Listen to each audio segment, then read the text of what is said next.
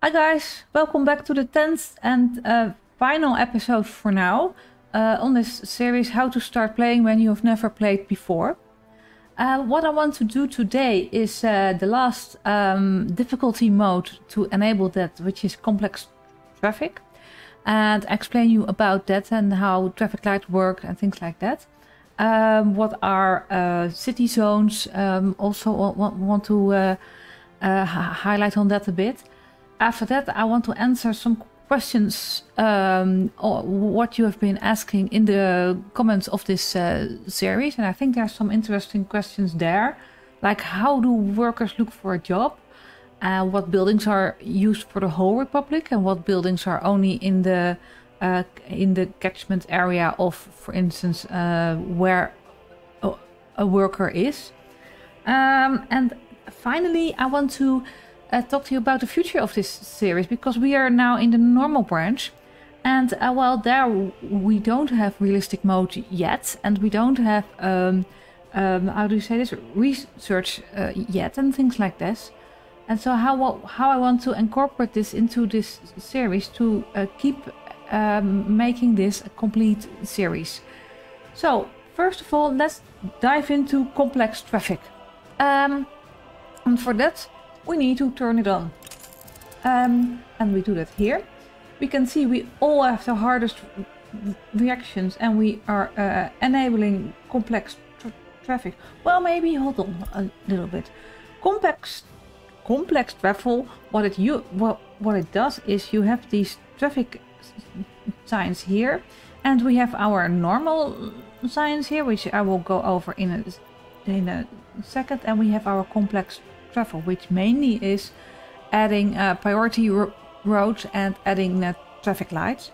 But there's also a lot of road signs here, which you can kind of guess that 40 is a maximum of 40 kilometers an hour, 70 is 70, no heavy vehicles, no cars at all, no pedestrians and things like this. But there are a few interesting, and I think this one is interesting. Wait a minute, let me go here. You can, for instance, say in my city, I don't want any heavy vehicles other than supply. For instance, supply for your food and things like this. I think those are very in handy, especially if a city is like a go-through road from your construction area, and maybe if you're constructing here, that all the construction vehicles are going right through your city. That's not really desirable. So with a road sign like that, you can omit that, and no vehicles pulling a trailer other than supplies, same one as this, but some vehicles, also modest one, are just a vehicle plus a trailer behind this. No overtaking, that makes sense. And here is the warning, no snow plows. Well, that means basically, for instance, if we have a double road here and that we say, well, only plow one of these roads, or stop plowing at a certain, I don't know, if this would have been a road here, maybe we don't want it to have it plowed there. And that's what this sign is for. I made a quick tip on that, and it became abundantly clear back then that the sign doesn't always work, or does sometimes work, or doesn't work at all. And I don't know if they have made any updates on that yet. So that's for the complexer traffic signs, which are enabled there without having complex traffic on. Oh, I'm forgetting one. The entrance to city, what does that mean? And how do you use it? Well, what you basically do with this sign is you create a city area. And in your city area, you can have a maximum, I believe, of 60 kilometers an hour, which is in Soviet areas the maximum speed you can have within a city area. Well, you create it by kind of creating an entrance sign to all the entrance roads to your city. So if I click here, you will find, and lots of you probably have already seen this, the area is not defined correctly. Well, that means you have to go here, define a whole city area. So this is also an entrance road here. So I can kind of add here, and now you see this is our green city area. Here you can have a maximum of 60 kilometers an hour. Yeah, it's 60 kilometers an hour. Also, it says that your priority road signs are now, oh, I forget the name, are now your crossroad ahead signs are now priority road signs, and I don't really know what the difference is there. So for me it's a yellow diamond becomes a yellow diamond road or road sign kind of thing. If I want to limit my city area to only this, I can just say, well, I'm adding here the city entrance, and now here you will go, you can go 80 kilometers an hour, and here you can only go 60 kilometers an hour. So that's for the city area road sign. And now for the traffic lights, we need to enable complex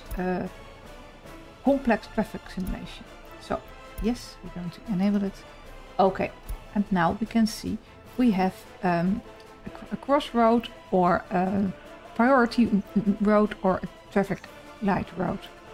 So what you can do, for instance, if you want to make a priority road like here you can see all the intersections we have. Well, if you're coming from here, it would make sense that this is a priority road here, and that the vehicles coming from there will have to wait for this intersection. So you can click on it, and here you can already see that these are the priority signs. I'm going to escape and click it again, and then you can click on it, and then you can kind of change how where you want a stop sign. Number 2, you see these numbers correspond with these numbers. No, we want the number 2, we want that a priority sign, right? And here we want the people to wait. What we also can do is, for instance, here, let's click here, and we want to make this, you go away, is a traffic light, so that the people have to wait. Well, let's remove these. We can have 2 cycles. One will generate a cycle with only one active road. If we have traffic lights here, we can first that this direction all vehicles will go, and then from this direction all vehicles will go, and then from this direction. That would be your one active green lane. When it's 2 active green lanes, you always have, if vehicles from here, they can go that way, but they can also go here, and then the vehicles from here can go this way. So this creates a bit of a different cycle. You can also see, if you enable these, we have 2 cycles, and remove these, and enable this one, we have 3 cycles, one of the 3 roads.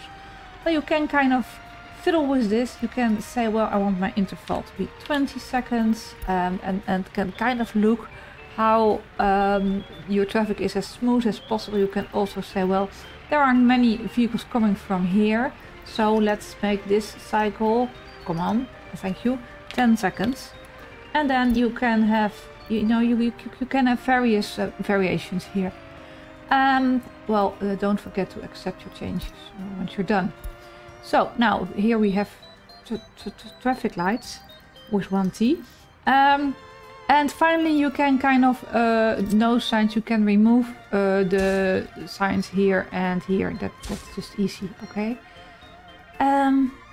I think that was for the complex traffic. It's mostly, you can, for instance, what I find very handy, most of these signs work on gravel roads and asphalt roads. Let me add a gravel road here, like so, and I want it to auto build. So yeah, yeah, thank you.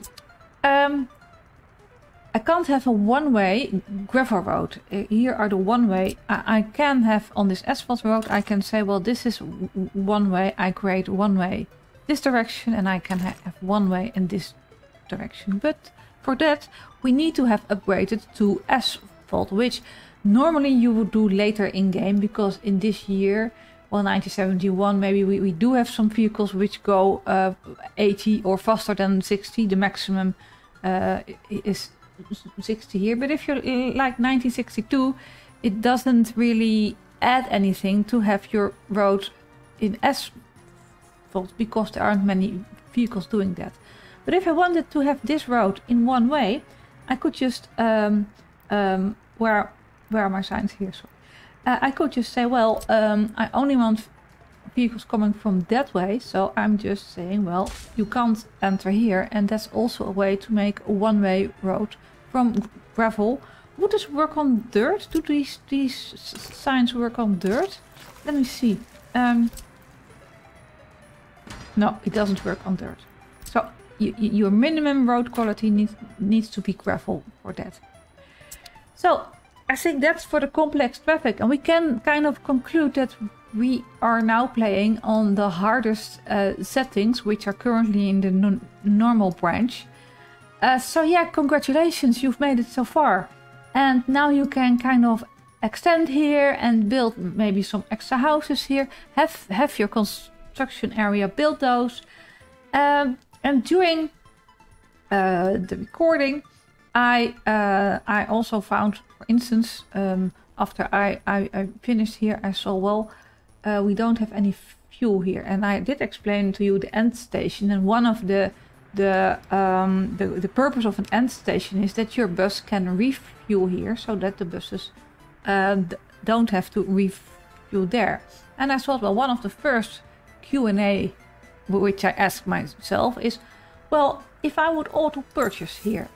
And I did this from the get-go, something like this. So I'm never looking at this again, and I'm extending my republic, and I'm building there and there and there and there, and I don't know where. And at some point I'm like, I don't want to auto purchase anything anymore, because harder setting is harder setting. So how do I see where I'm still auto purchasing? Because if you have like hundreds of these buildings where you can turn on auto purchase, you can look at your, what am I importing, and I'm importing fuel, and you won't have a clue where you're auto importing fuel. And by that time, I imagine we are creating our own fuel, so you don't want to be auto importing it. So how do you see this? Well, for instance, here, once you are auto purchasing, you always have this round number of what you're auto purchasing. 4 for food, 4, and then 1, or in this case 4 for electronics. So that's your key in how to look for it. So what do you do? If I go to my resource status, this actually says how much resources are there in the buildings, in the vehicles, in trains. So if I kind of say I only want to see in the buildings, well, it doesn't change. Probably we don't have any resources in the build. We can look for fuel here, and when I click on it, we can see, well, oh yeah, these buildings have fuel. But oh, there are all kinds of harbors here. What? Oh, these. Sorry for these are the harbors, which are on the border, which are apparently auto purchasing. Well, that's a great way to see. Everywhere you have a rounded amount, that's where you're auto purchasing. So we can kind of, put this. This won't do anything, but the one building that we are actually. Oh, we are in the construction offices as well. We are still offices. I'm going back a minute to our construction area. And we can see, okay, all right, we are still auto purchasing here. So we should turn it off and have our distribution office. We can do this for all construction offices, I think. And then we're saying, all right, we'll have our distribution office deliver the fuel there. Because we have a distribution office here. You. And, well, please deliver fuel there, there, and there. And yeah, fuel. And then probably here the first fuel is going there. And then we can also say, well, auto purchase, put this off, purchase like so, and add you as a destination to deliver fuel there as well. So in a couple of, well, there's also, oh, these are the harbors. We should disable this as well, but here you already see that there the amount of fuel is changing, and probably this one will load some fuel as well. Yes. So over time, when the construction officers are using up fuel, this won't be a round number anymore. So that was for the. It can be a real issue if you have bigger republics. I've sometimes spent hours looking for where am I auto purchasing. So yeah. And another question, which was asked by Frankie Berlin, and he had a pretty good point, is how do workers find their jobs? Well, they are lazy workers. So what they will do first, we have 3 workers' residences here. So they will first go in the area where there are jobs. So it's always best to kind of have this leveled out, so that you don't have how do you say this? Have this level out so that you don't have too many workers. Once there are no workers here, they will start waiting here. They will wait for a maximum of 1 hour to be picked up. If they have been waiting for over let me pause a little bit. This one you see waiting on platform is 0 minutes of 1 hour, and here this person has been waiting 11 minutes, so I can't show you because there are buses coming every time. So, and then they will go into the first bus there is. Wherever that bus takes them, in this case this bus, for instance this one here, is going probably to our bus station here. So then the workers will get out and go to all the workplaces available. If there aren't enough workplaces available, and I probably in this example there will be, yeah. If there are not enough workplaces available, they will go back to the bus station and wait for the next bus. They will have a total travel time from the bus station to their factory of a maximum of 5 hours. And once they have been waiting here for over an hour, they will go home and say this worker didn't have a job the last day. You can also find it somewhere here in the worker without a job. I think maybe here. Can't go to school, tourist, was unemployed. Well, we don't have any unemployment, which is correct because we don't have any unemployed workers, but you can see the number of unemployed workers and where they are living. Worker-wise, there's also one other thing to explain. That is if you pick up workers. We have our construction office and here are our buses. And we have said, well, pick your buses up, pick your workers up from this platform here. On a bus for a construction office and going to the construction site, workers can stay a lot longer on the bus, up to 9 hours. I have seen workers being on the bus in the winter with snowy road, trying to deliver them to the construction site. If it's not a construction bus, but normal commuting to work, the 5 hours is a pretty hard standard actually. Let me see, I made a list and I was wondering, oh yeah, another question also from Frankie was, it would be good to explain to you what buildings are used for the whole Republic and what buildings are used for the facility only. Like we have here our city hall, which only is for the city. By the by, if you have a city with a city hall inside, you can also click on the city name. Click on the city name. if you can click on the city name, yes, thank you. You do get the whole city area, as opposed to, for instance, where do I find the city name here? Are we all having the same city? I can't find this. For instance, here. No, it's not the right one. So, oh, here. Yeah. Okay. Let's go. Moderate. Yeah, it has to be yellow. Like, if you don't have a city hall, then you will get this overview. If you have a city hall, you get all the statistics from your city hall. So you won't have to find where the city hall is in the city. So what buildings are for the Republic, for the whole Republic? Well, the prison is for the whole Republic. The court system is for the whole Republic. The TV station, this was a TV station for the whole Republic. The radio station, we had a small, now we have a very small radio station here, is for the whole Republic. And universities, well, it's not for the whole Republic. To be honest, students have to be able to enter the university. There is also, you can have dorms near the university. In that case, you can create a university in the middle of nowhere with dorms next to it.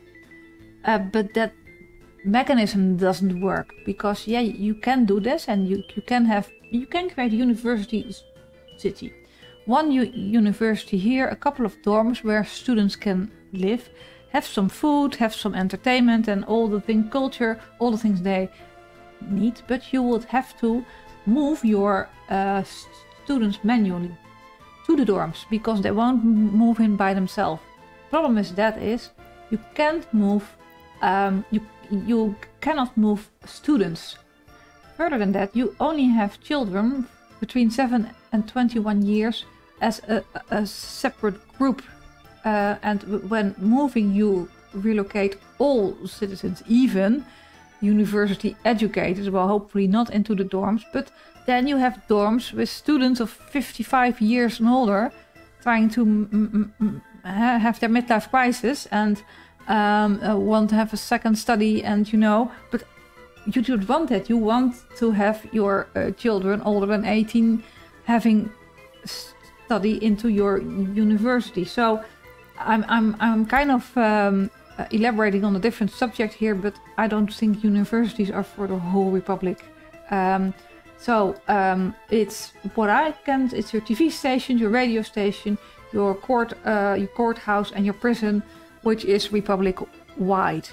And for the next city, you don't need to build another prison or another courthouse when there's enough room there.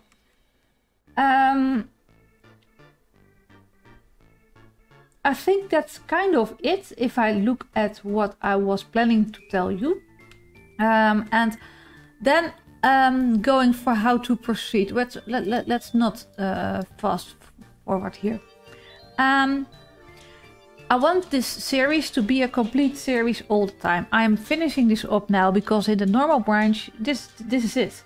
And very soon we will get realistic mode, and we will get garbage will be, and we will have more research and things like this. So how I want to do this, it depends on the mode. Like if I enable realistic mode, which is the hardest mode you can imagine, and there is no more auto buying and things like this. I do have a video on how to set up your city in realistic mode, but I want also a video to be part of this series. So what I'm planning is, once this releases on the normal branch, there will be an 11th episode in this series where I state the series number, and I will explain to you realistic mode. And when we add garbage, we're going to add garbage mode, and depending on the mode I will use this city, or if I want to explain realistic mode, I'll probably start all over again, because in my opinion you should start with realistic mode and not enable it halfway, but that's my opinion. So, I've been babbling on enough. If you have any questions, or if you need some more explanations, or if you want me to elaborate on something the next episode, please let me know. I really hope you enjoyed this series, which doesn't stop, but it stops until there's a next release on the normal branch. And yeah, I really enjoyed all your very sweet comments. Thank you so much. I hope to see you very soon, because that means that we have a new version on the normal branch. So, have a nice day all. Bye bye.